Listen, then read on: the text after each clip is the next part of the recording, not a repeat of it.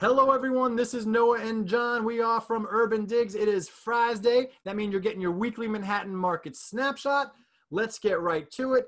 John, supply 82.84. Show me the chart. Where are we at? Well, we're up another 1%, and it's just leveling off here as we close out August. That is an unimpressed John. I love an unimpressed John. The last thing I want to see is this skyrocketing to 9 or 10,000. Let's move on to pending sales. Pending sales come in at 1501. Yeah, I mean, look at that. It's not a bounce you want to see. It's just sort of like a flat sort of, gentle rise up. You really want to see like, some rock and roll here, but it is what it is. It's kind of at that level. Yeah, and I'm looking at this chart, John. I got to be honest with you. I could use August as an excuse all day long, but I mean, I expected this to bounce a little harder off of that bottom, considering the drastic nature of this shutdown.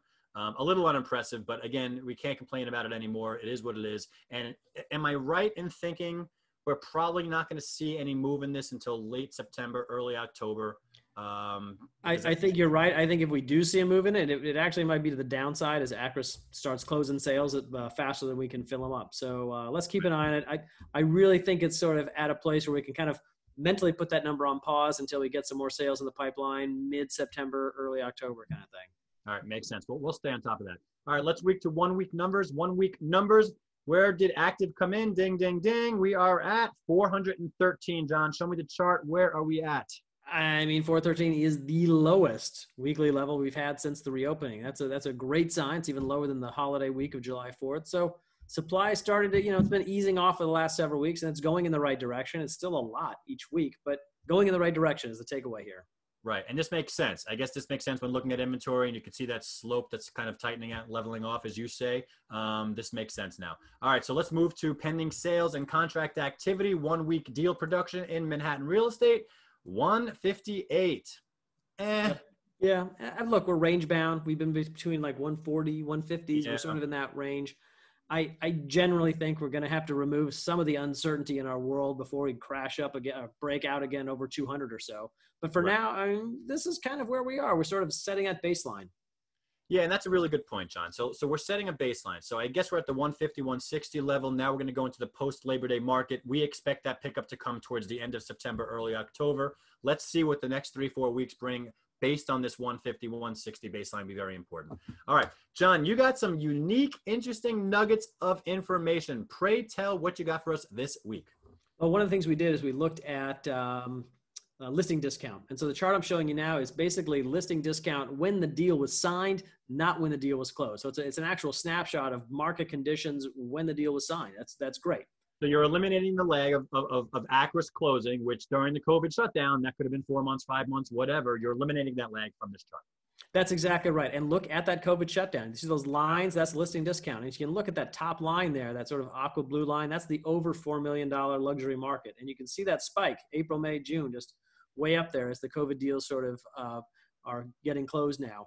And it's starting to come back down. But I think, Noah, the interesting thing is that red line. That's the sub 2 million market. And it's just sort of doing its own thing. It's sort of cruising on, a little bit of a spike up, and then sort of, back to where it is, like, what is that, 7-8%, something like that? Yeah, that red line is showing me sub 2 million listing discount. That's stable. That had a little reaction in COVID times, but looks like that was around March, April, which makes sense, right? And again, we're putting you back into time. That was the fear trade. And that 4 million market. Look at the luxury sector. Is that May, June? That spike right over there? That's what it is. I mean, it really does. It does put you back into time and place. We did have 2 periods of COVID. We had shutdown COVID. We had reopen COVID. We are in reopen COVID. You buyers out there, guys, you got a luxury, a little bit of a luxury versus buyers in March and April. Okay. The market is not as fearful as it was back then. So these numbers are kind of giving you that first glimpse of those fear trades and when those fear trades happened and how much of a fear trade it was. Yeah. And the other interesting thing, though, is, and I think you're exactly right, is think about the fear in the markets. And if you have this sort of New York exodus, people are leaving, getting out of the city, that's the narrative. This chart doesn't necessarily support that, because if you do have people leaving the city, the bars at the bottom of volume are going to be much higher because people are doing what they can to get out. Yeah. And those lines are going to be steep on the way up because they're willing to take any price they can get. So to me, seeing these listing discounts come down, even as volume is sort of low, suggests that the market even though it's sort of an abbreviated phase right now, is sort of renormalizing its behaviors and sort of getting back to sort of its roots of normal listing discounts. Yeah, I got to be honest with you. When I look at these statistics, I think the same kind of market as in 2009, the same kind of market after 9/11. I mean, this is what happened. This is what happens in down cycles. I don't see anything that shows mass exodus. And like you said, those volume bars would go way up. And the next couple of months would show that, but we don't see that in contract activity. So there's no indications in terms of all the data we have access to that there's going to be a surge in deals closing over the next couple of months. Right. Right.